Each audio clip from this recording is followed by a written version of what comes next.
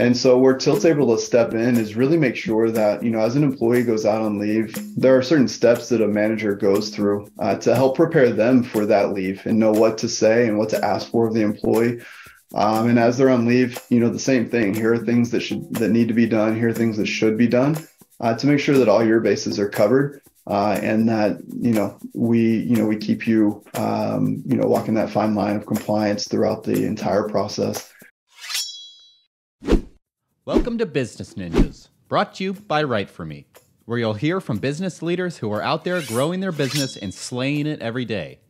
Learn from the masters. Let's get started.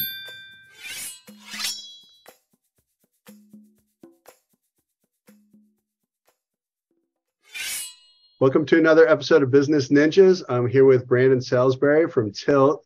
Hey, Brandon, how's it going? Hey, Andy, good to be with you. You too. Great to have you here.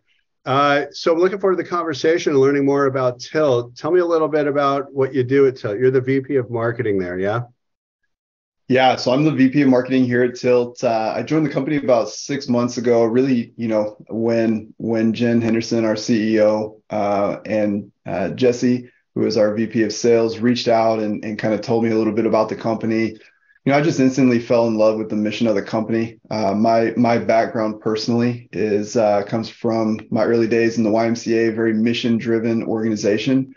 My later years have been more focused in technology, and so this was, just a perfect fit for me to be able to marry the two things that I enjoy in my career, which is being mission-driven and really serving a solid purpose, while also serving in a technology space. And so, instantly fell in love with what the company was trying to do. It's a very easy mission to rally behind.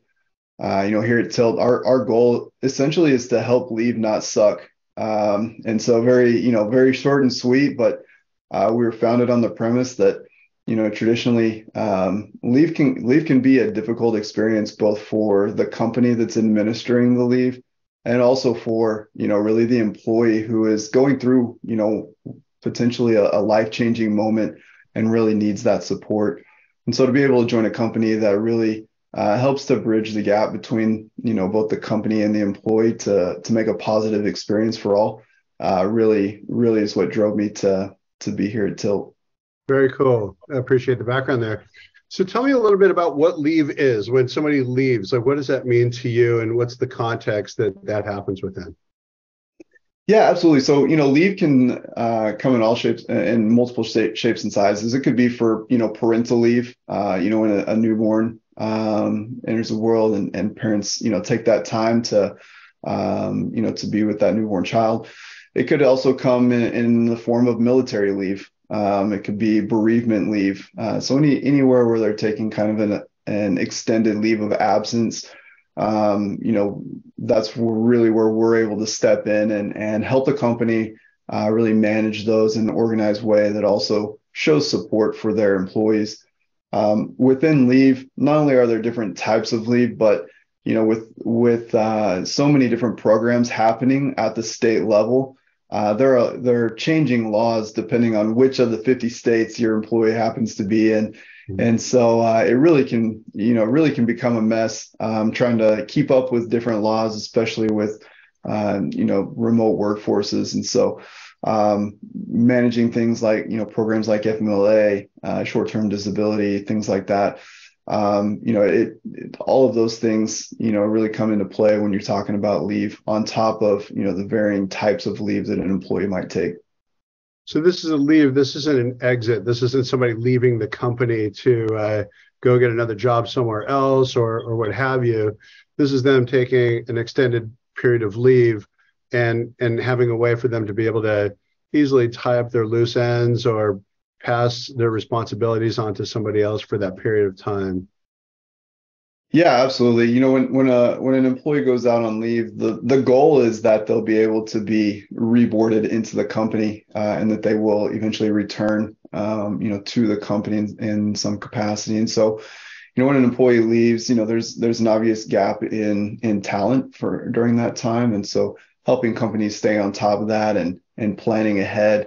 But also on the employee side, there's a lot of paperwork that generally can go into applying for FMLA or short-term disability, different programs like that. And so, being able to be there to guide both the company and the employee through the process, so they're not, really left out on their own. That makes a lot of sense. And it seems like such an area that is often looked over. So when it does happen, it can be a surprise to everybody, and then people are scrambling. So this is a way to help them get ahead of that. Tell me a little bit about your customers. Are they the HR department? Is it the COOs at companies? Who's your buyer for your service? Yeah, that's a great question. Yeah, so typically, when we're working with an organization, we're generally working through the leader of the people operations team, or perhaps they call it human resources. And so we're, VP of people operations, CHROs, generally people with those titles, potentially even the benefits manager or lead administrator. We generally, we typically play well with companies that are in a couple of different industries, not the least of which are, technology and software, the e-learning industry, healthcare, apparel, entertainment, and really, really thrive with companies between, 50 to 3,000-ish employees. That's where, our software is best suited at the moment. And so, yeah, that's kind of who we're typically working with in kind of that framework. Yeah. And so do you also work with payroll platforms like ADP or Gusto or other payroll platforms like that are sort of the financial platform to handle that leave period? Yeah, absolutely. So we generally play well with a lot of different softwares in the HR software space. So you have your HRIS, which you've got like the Ripplings of the world that are managing your onboarding paperwork and things like that on the HR front, but also your payroll systems like the ADPs and so on. And so we do play very well in that space, just keeping particularly pay calculations up to date and accurate, so that payroll teams know exactly what an employee is getting paid and where that funding is coming from. Right. And so tell me about the experience. So a new customer comes to you and they're onboarded with your platform. Talk to me about what that looks like. Yeah, absolutely. So we with the way that our onboarding is set up, we have a dedicated implementation team, and they'll be assigned a specific guide that will basically take them through getting all of their leave plans, kind of set up and their templates set up, so that they are ready to begin administering and managing leave through Tilt. After that initial setup takes place, they're introduced to a customer success manager that's there to answer field questions and kind of make sure that they're successful on the company side. And as employees take leave, they are then assigned a leave success manager who is dedicated to be there and support the employee that's actually going out on leave. So their hand is really held, not just from the beginning of the process, but really for the duration of our relationship with the company. It seems like part of the benefit is not only to help those companies have this be a smooth transition, but also stay within compliance. I would imagine compliance is a big part of what you're helping your clients with. Talk to me a little bit about that. Yeah, absolutely. 100%. On one side, you have the fact that, HR teams, people operations teams, they truly genuinely want to take care of their people. And they want to make sure that they're, taken care of when they're on leave. But the reality is there is a very real pain that comes in terms of compliance issues, making sure that managers of people teams, not necessarily in the people operations department, but true managers of people, they're very good at their job, but they're not seeing a leave of absence take place every day, so they're not always kept up to date on what to say, what not to say. What's okay to ask of an employee and what's not, because it's just not something that you handle on a daily basis, to be quite frank. And so where Tilt's able to step in is really make sure that, as an employee goes out on leave, there are certain steps that a manager goes through to help prepare them for that leave and know what to say and what to ask for of the employee. And as they're on leave, the same thing. Here are things that need to be done. Here are things that should be done to make sure that all your bases are covered and that we keep you walking that fine line of compliance throughout the entire process. And then finally, keeping that reboarding process in mind of when an employee comes back from leave, how to approach that. The Department of Labor estimated over $338 million being returned through payment issues Wow. as of 2018. And so, there's a real calculation to what mismanagement of leave really can cause an organization. And so we want to be there to make sure that an organization is taken care of from not only the employee experience, but also compliance and legal issues. Yeah, that's a hidden cost, definitely, and I think a lot of companies probably don't know that even exists. So it's really interesting that you're helping companies kind of defend against that, so that they're not spending that kind of money unknowingly. Let's switch gears a little bit and tell me a little bit about the origin story of the company. How did the company start? People love to hear about how somebody had an idea one day and then they put it into action, and now here you guys are as a thriving company. Tell me what's the story with the company? Yeah, absolutely. So, Till was really founded from our founder, Jen, experiencing the firsthand way that companies manage work leave. Far too often it was truly just an unmitigated dumpster fire. As our company began working with employers, what we really found was that, miscommunication, reactive behavior, biases, and assumptions were really the root of 99% of the issues, leading to poor leave experiences for everyone involved. Again, that's not just the company and the employee, but also the managers that are involved in the process. And so what we realize is that a lot of those things can and should be prevented up front.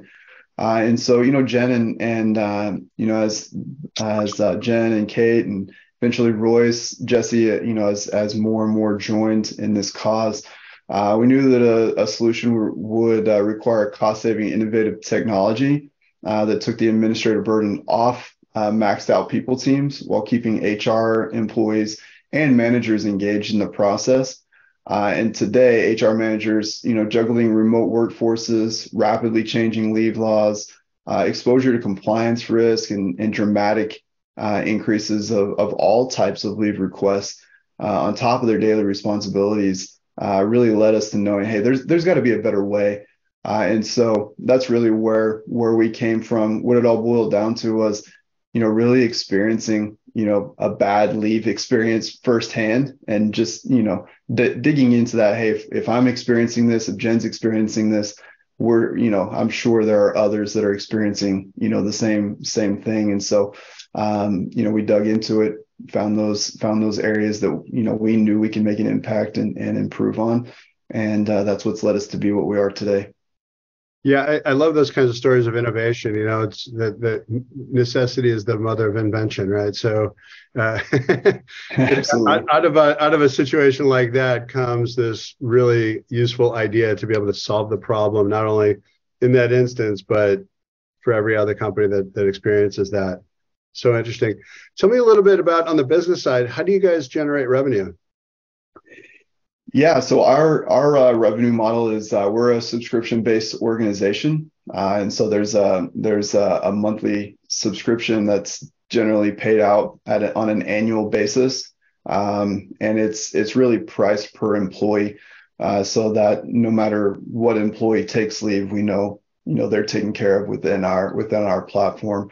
It's a relatively inexpensive software in comparison to some other HR related softwares. But it really is done, on a subscription basis. Mm-hmm. And tell me a little bit about the growth of the company. Like how are you growing the company? What are even success stories, or what are your plans in 2023? Yeah, absolutely. So, we've been around for about 5 years. It take the first couple of years are really like understanding which companies are really going to benefit the most from our software. This year, we started the year at about 1.6 million dollars in annual revenue. This year, we'll finish the year just under $5 million in revenue, so more than Fantastic. doubled in size. Congrats. And yeah, and the even better news is like we're on this trajectory to not just like double that again, but even like surpass doubling our size again, shooting for between 10 to 12 million in annual revenue next year. So it's just this hockey stick of growth, and really, that just reiterates the need that's out there. No software sees that type of growth without truly like scratching an itch and serving a purpose. And so for this year, what we've really set up as a foundation is, and one reason, Andy, that you and I have clicked so well is, we both believe in delivering value up front. And that's our approach to growth is, if we do our job and we provide value, then when organizations are ready to address that need, we're going to be front and center. We're going to be top of mind because we will have helped them solve a related issue beforehand. And so our entire marketing model strategy really is delivering value on the front end, getting our brand and our name out there and being something that somebody can trust before they decide to enter into the relationship that is a subscription of the software. And that served us well up to this point. And like I mentioned, has really set us on this trajectory to achieve the goals we hope to achieve this year. Congrats. I love that story and the trajectory. It really does underscore what you're saying here is that there's a lot to be said to invest upfront in a long-term relationship, and to add value right out of the gate is without somebody even paying you is really the kind of world that we're living in now, and letting people experience what that's like. And when you embrace that, you start to not only build a partnership with your customers, but you become partners with them. You become sit on the same side of the table, and you're helping them solve problems that that these are new things for them, and they're trying to figure out how do I solve for that. So congrats on doing that. Walk me through like an example of that. What does that look like for you guys when you're working with a company and somebody raises their hand and says, I'm really interested in working with you guys. What's that engagement like, at the very beginning when you're starting to work with them? Yeah, absolutely. Our engagement, as I mentioned, really takes place before they ever raise their hand. We have taken the stance and it's generally an unpopular stance, but with the support of Jen, our CEO, we've taken the stance of ungating all of our content. So, if you're out there searching for, what are the things I need to be looking for to not get sued from a compliance standpoint, we have a number of resources of things that you should be looking out for, and you don't have to give us your name, phone number, and email address to get that stuff. Just because you need help in that area doesn't mean that you're raising your hand and you're ready to work with us. But we're going to have those resources based off of those kinds of searches and those things that people need. And so when people are getting those resources in hand, and they're getting to the point where they say, yes, I understand the need for a lead management software, and I have the budget, I'm ready to start looking into acquiring something like that. We have our traditional book a demo forms online that a lot of people will go to. People will search us on Google and book a demo online. But we get a number of customer referrals, just people that they're like, hey, you guys got to check this out. Like this software is truly amazing. There's others out there like it, but there's really nothing like it in how they support your team. And honestly, like with some of the pieces that we put out there, it's not uncommon for people just to email me directly and just say, hey, I loved your stuff and I buy into what you're doing. I've heard a lot about you from, your social posts and things like that. Like, can I just get a demo? Can you show me like what your platform looks like? and of course I'm happy to do it. But I'll connect them with a member of our sales team, and a lot of our introductions happen just from email, because people are, they appreciate and have been delivered so much value before ever recognizing they need our platform. So yeah, that's really, a number of ways that introductions are made. The majority of them happen organically. You're speaking my language with all of that with content. You know that, right? So we live in a world where we're all doing our own due diligence at various paces, and being able to provide resources like that for people, especially when they're in that moment of discovery, really helps to establish expertise and authority in your category. And the fact that you're doing that, really helps to create value right out of the gate for your prospect, and drives that engagement. And then certainly, like you mentioned, with all the social media content and insights that you guys share, it drives engagement to a lead and then into a new sale. So way to go for harnessing that. That's Yeah. a lot of companies don't do that. And I think that your stance on not gating that content makes it that much more accessible. Google crawls that content and indexes it, and that's great for SEO as well. So really good way to utilize that as a resource for your prospects in that circumstance. Yeah, absolutely. It's been a game changer for us. No one's sitting around at 3 o'clock in the afternoon hoping for someone to call them because they downloaded an ebook. No one's sitting around waiting for that phone call. But it's really strengthened our brand and built an affinity for our brand by delivering those helpful resources up front, to where it's not uncommon that when somebody's ready for a demonstration of our product, they're not even considering anyone else, because they built such a strong relationship beforehand. Very cool. Love that. I guess my last question for you here is, as you're looking out a year from now, so let's say end of 2023, what would you like to be celebrating? Yeah, hopefully we'll be celebrating that $12 million mark in in annual recurring revenue. Not for the same reasons that a lot of people will look at that. We don't look at it as $12 million in revenue. But what we look at that is, $12 million in revenue means that we have, more than doubled our customer count. So we're providing value for more than double the number of customers that we're serving now. And with every customer comes, 1,000 to 2,000 employees, that by and large we're helping to serve as well. So just really demonstrates the depth of our reach and our impact. And so that's one of the main reasons we celebrate that number, is because we know that we're providing a value that people are willing to put their dollars behind and make the investment in. Yeah, those are votes of confidence, and that's really great to hear. I love your story. It's a really great story to hear how you're helping companies grow like that, and manage risk management on the one hand while still providing a great employee experience overall. And as we all know, happy employees make happy customers. So if you're helping your clients become happy and happy employees in their environment, they're having a good customer experience on their end as well. Absolutely. Absolutely. Well, Brandon, it's been a pleasure talking with you. Thank you so much. Brandon. Yeah, thanks for having me, Andy. It was great to be here. Yeah, Brandon Salisbury, VP of Marketing at Tilt. It's at hellotilt.com. Thanks, Brandon. Thanks, Andy.